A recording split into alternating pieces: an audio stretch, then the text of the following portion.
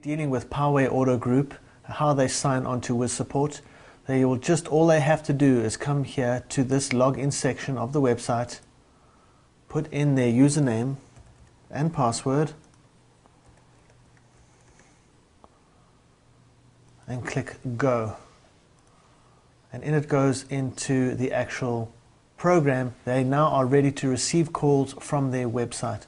The operator is ready, and if the operator would like to go and check the activity on the website, he goes to the Site Monitor column right here, clicks on it,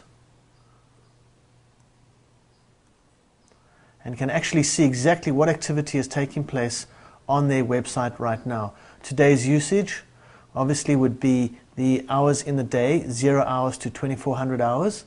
The bar graph shows exactly how many hits and percentage-wise during the day, the activity per hour.